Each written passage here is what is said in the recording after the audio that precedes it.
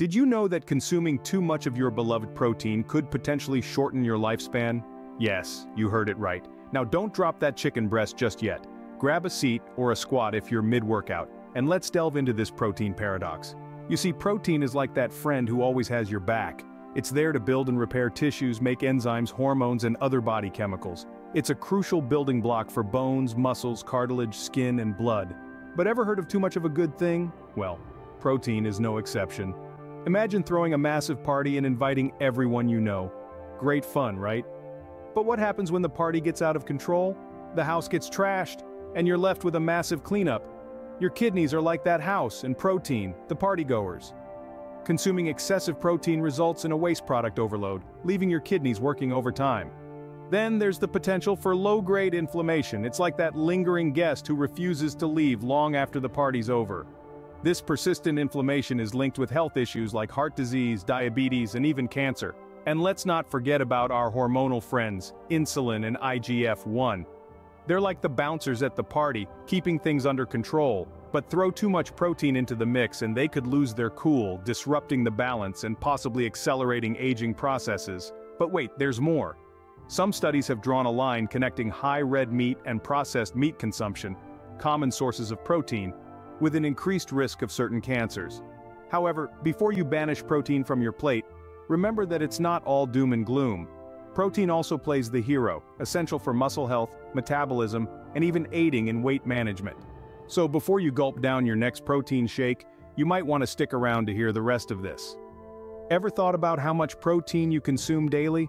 Now, I'm not saying protein is a villain, but like any good superhero story, it does have a dark side. Let's delve into the shadowy corners of the protein world. Think of your kidneys as the hard-working cleaners in the grand hotel of your body. When you consume excessive protein, these cleaners have to work overtime to scrub out waste products like ammonia and uric acid. Overburden them consistently, and you're looking at the possibility of chronic kidney disease. It's like leaving a mess in your hotel room every day and expecting the cleaners not to quit. Next, we've got inflammation, the body's equivalent of a grumpy old man. Some studies suggest high-protein diets might trigger low-grade inflammation, a constant state of grumpiness in your body that's linked to health issues like heart disease, diabetes, and even cancer. So, by overdoing it you could be inviting a permanent grumpy old man into your life, and nobody wants that. Now, let's talk about hormones. Protein influences hormones like insulin and IGF-1, which play a role in aging and cell growth.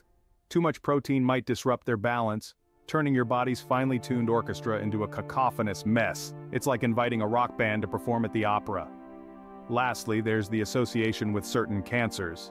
Some research suggests a link between high red meat and processed meat intake, common sources of protein, and an increased risk of certain cancers like colorectal cancer. It's akin to finding out your favorite movie star is actually a notorious villain in real life. A real plot twist, right? In the end, it's all about balance.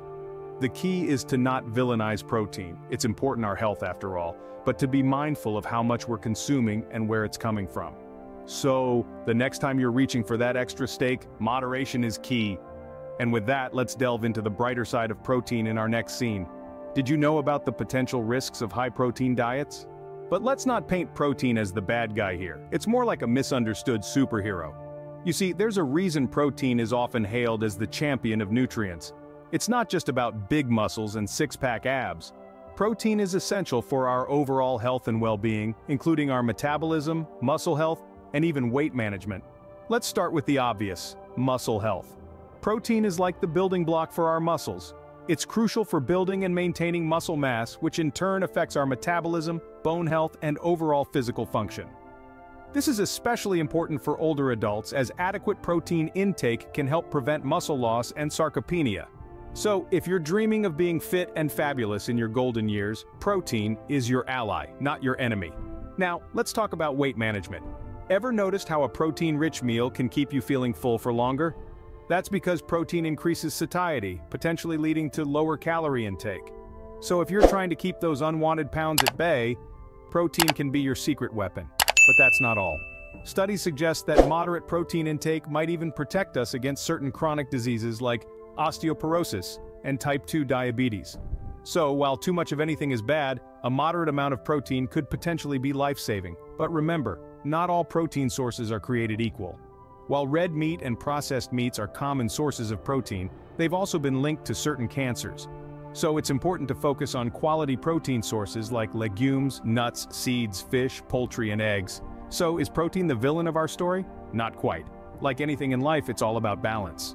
Yes, excessive protein intake can pose risks, but so can insufficient protein intake.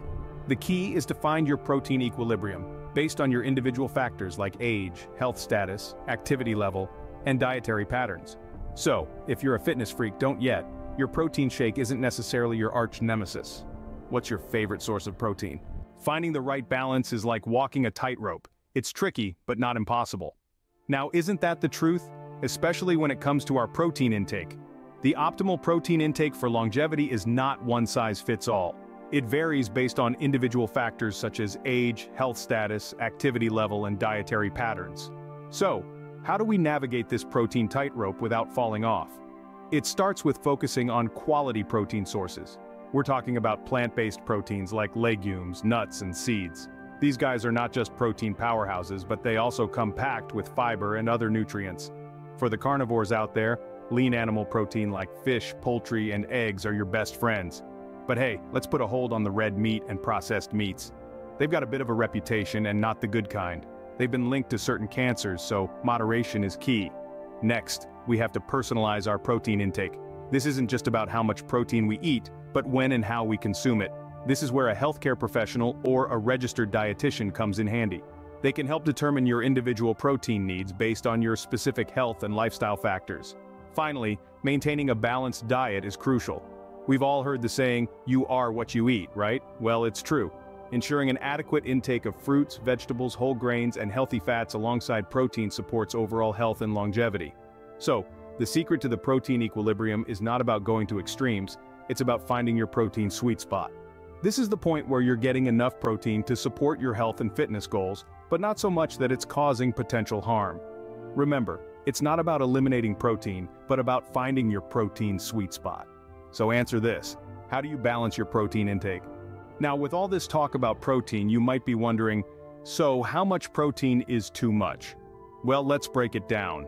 For starters, we've seen how overloading on protein can be like throwing a non-stop party for your kidneys. Sure, they're hard workers, but everyone needs a break. So if you're guzzling protein shakes like they're going out of style, remember, your kidneys might not thank you for the overtime.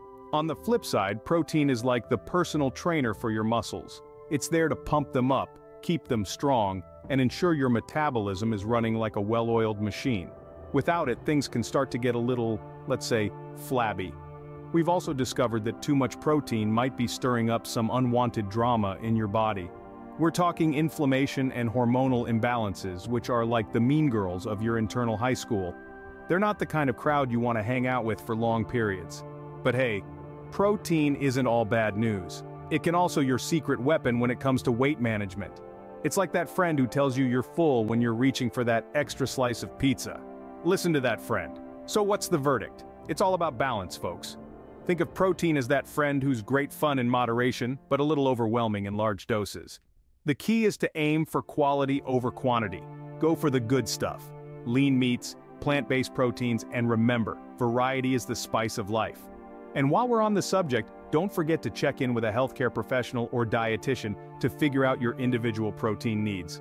Because let's face it, we're all unique snowflakes when it comes to our health and nutrition. So, is too much protein bad for longevity? Well, like most things in life, it's all about balance. Now I want to hear from you. What's your take on this protein paradox? But before we wrap this up, I have a question for you. What's your take on the protein paradox? Share your thoughts in the comments below. Now, we've heard what science has to say about protein, looked at the pros and cons, and even given you a bit of advice on how to strike that crucial balance. But your experiences, thoughts, and insights are just as important. So, let's turn the tables. What's your protein story? Have you noticed any changes in your health or fitness levels after adjusting your protein intake? Perhaps you've discovered a protein-rich food that you can't get enough of, or maybe you've decided to cut back on protein. Whatever your protein journey looks like, we want to hear about it. So, go ahead, get typing and share your power protein perspective with us in the comments below. We're all here to learn from each other after all. And if you found this video helpful, don't forget to subscribe to our channel for more health and fitness insights. Remember, knowledge is power when it comes to your health. So until next time, stay balanced, stay healthy, and stay protein smart.